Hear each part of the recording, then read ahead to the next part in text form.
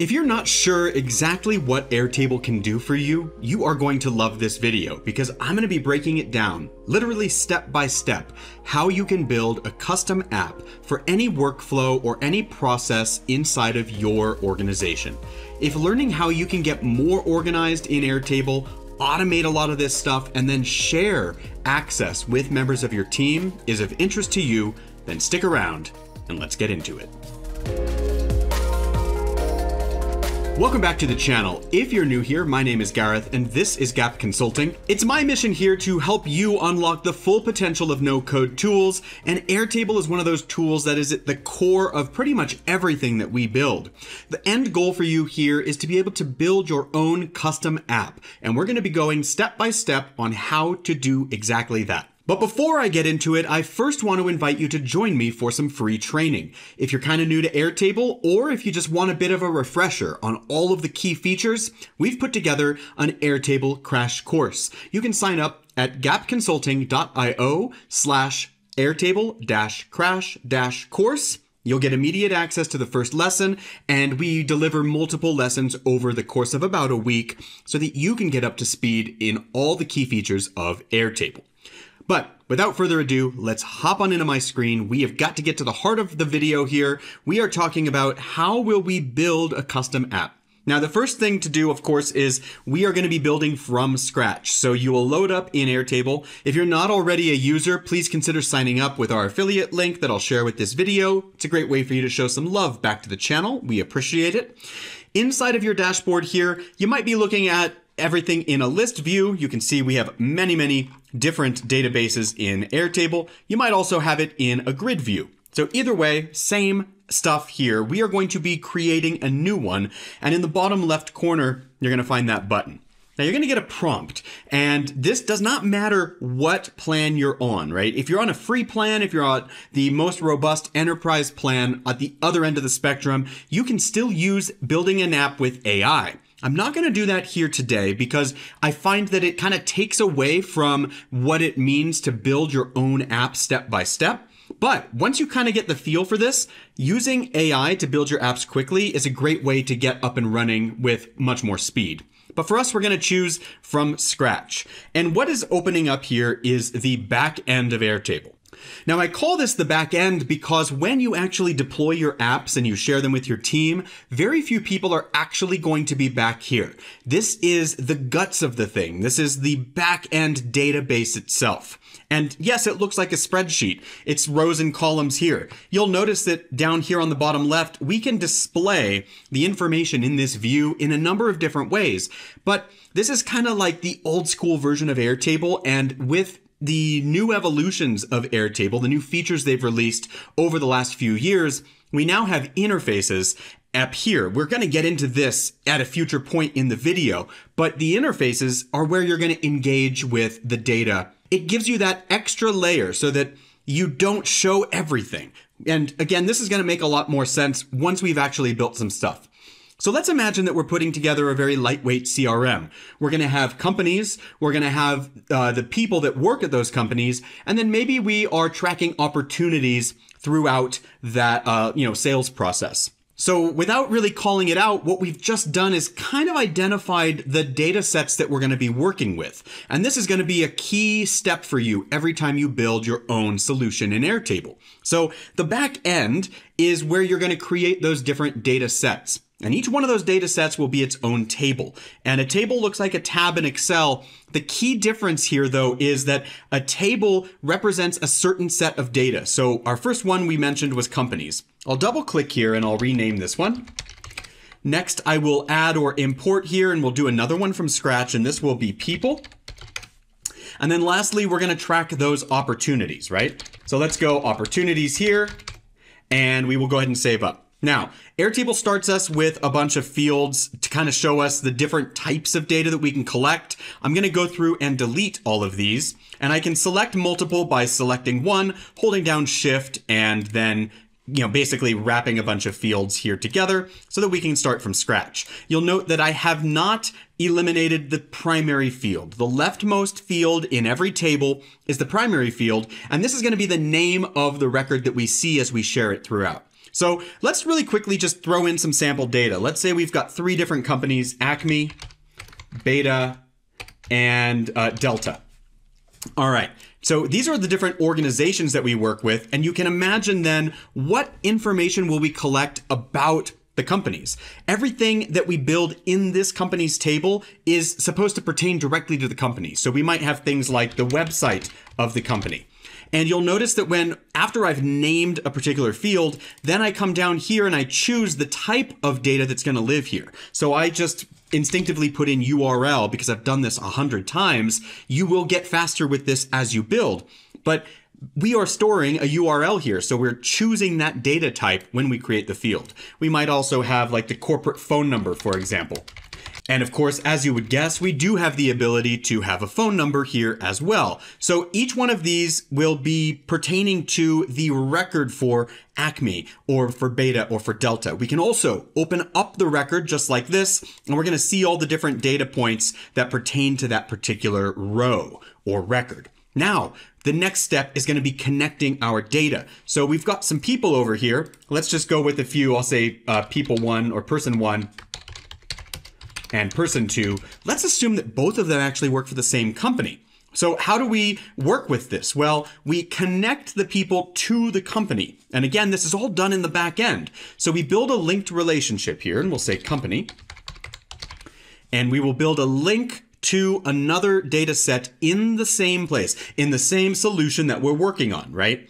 And normally, a person is only going to be working with one organization. So we will toggle off multiple records. If we kept this toggled on, that would mean that a person could be connected to multiple companies at once, and we don't want that behavior. But on the company side of things now, we're going to see that we have the reciprocal of that link. If we link one thing to another, then it has to go 2 directions. That link is bidirectional. So here companies are linked to people, and on this side of things, we do want multiple people to be able to link to a company. Now, it doesn't matter where we add this. If we add the person at the company side or if we add the company from the people side, doesn't make a difference. So I will add a person here. I'll say, all right, person 1 works for Acme. And when we flip back into people, you're going to see that person 1 is now linked up to Acme. And I can do the same thing for person 2 from the other direction here. And when we go over to companies, we're going to see that 2 people are working for Acme. So pretty cool stuff so far.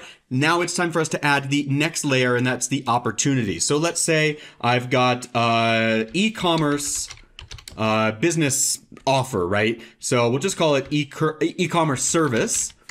And I will link now to a person. So who is the person that we are engaged with this opportunity with? Here's my link to people. It could be 1, maybe it's multiple. I'll imagine for our scenario, it's just 1 person per opportunity, and I'll link up to person 1. Now we can reach through a layer of data because we know where person 1 works, so we can actually access their company as well, but we're not going to do it with a link here. We could, but instead I'm going to use a lookup field. Because person 1's already connected to a company, we can look through that relationship and say, hey, we know that we're looking at the people here. We want to bring in the company. Let's create the field. And just like that, we can look up and see who person 1 is working for.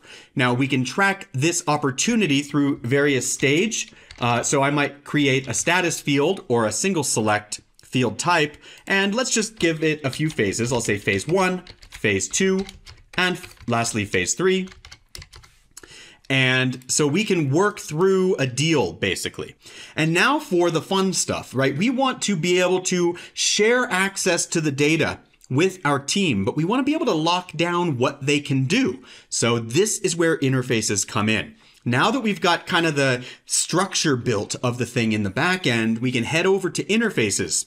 And you'll notice that this is just a drag and drop interface here, a little UX that we can then share with our team. So let's start building. I'll build an interface from scratch. We can give it a name if we want. I'll keep it this, and I'll bring in the coffee icon, and let's go next. So here is where I get to choose how am I displaying this data. And let's suppose we want to look at a Kanban view. This is going to allow us to stack opportunities, and we can kind of see where they are through the various stages. So we're going to work with this. I'll go next. And I want to first tell it, what table am I looking at here? And for us, I'm looking at opportunities, right? And just like that, it's mapped this out. We had 3 records. Only one of them did I fill out, the e-commerce service, and we can start, stacking the different opportunities by phase. So let's finish this up and take a look at what this means for us. We can choose on our interface, do we want to allow people to click into the record and see more information here? Also, do we want to allow people to edit that data? So let's suppose, for example, we do want to allow people to click into an opportunity. Now we can add comments down here. We can chat, collaborate with our team, and we can decide, well, maybe we don't want to bring the company in here, or we don't want to bring the people in, or maybe we need more information. I need the company's website, for example, to be accessible here. There are many different things that we can do. Once we have the data properly structured and connected, as you see, we can build that front end as we would like. Now you'll notice over here that we have a lot of granular permissions on the right-hand side of my screen. I'm determining right now, is something view only or is it editable? And exactly what fields are we bringing in here? So right now we've brought all the data in, but I can lock certain things down and hide it. This is really, really important. And in fact, I'm going to pause here and tell you, I've worked with many enterprise companies who have been using Airtable for years, and they have yet to lean into the interfaces. And here's why that is such a problem. Because when you share access with your team to the backend database, it becomes very hard to control what people have access to. If you do it in interfaces, by contrast, you have a lot of control over what they see, what they edit, and ultimately, if they can break your system. Because when you have too many chefs in the kitchen, things tend to go wrong, right? So generally what we see here, 1 or 2 people are working in the admin type of role where they have access to the back end. Everybody else should be accessing this data through interfaces. So that brings up the question, how do we share it? Well, of course, we have to publish our interface, yes. And once we have done this, it's going to immediately ask us, do you want to share this? And so you'll notice that we can choose if people will be able to edit data here, and they can only edit the data that we've allowed them to edit in the interface. Also, we can choose to make them just commenters, and then lastly, read only. Do note that when you share access with your Airtable interface with others, then that means that they will be users on your account. And if you're on a paid account, you will be billed accordingly for each user you have. So be very aware of this because you can run up a big bill pretty quickly. Now, what I've built here can be done in a free version, but if you are upgrading because you need some more advanced features from Airtable, be aware that the more people you share interfaces with, the higher your bill is going to go. You can invite them by email here. You can also create a link and just share a link with people, all possible here. Now, the last component of Airtable that I did not share with you yet goes back to, in the database component, the automations. And this is a very valuable place as well because we can automate a lot of our work. There are many, many opportunities here for sending accounting information out to QuickBooks or billing clients through Stripe or sending automated email messages or text messages. You'll notice that even Slack is available here. So there's just so many different opportunities for automating those repetitive, mundane tasks. Now, this is going to save you a ton of time when you lean into it. And even a small automation that only saves you 5 minutes a day will really add up over time. 5 minutes on top of 5 minutes on top of 5 minutes will have a profound impact at the end of the day. So leveraging the automations is a very valuable thing, but of course it's all for naught if you don't have the proper database structure on the back end and then that interface on the front end where people interact with the data.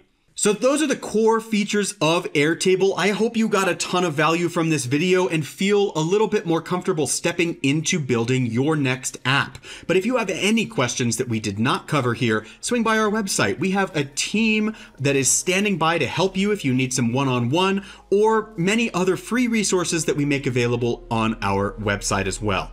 Of course, if you did get value from this, we would love it if you could give us a thumbs up and subscribe to the channel, but most importantly, keep on building.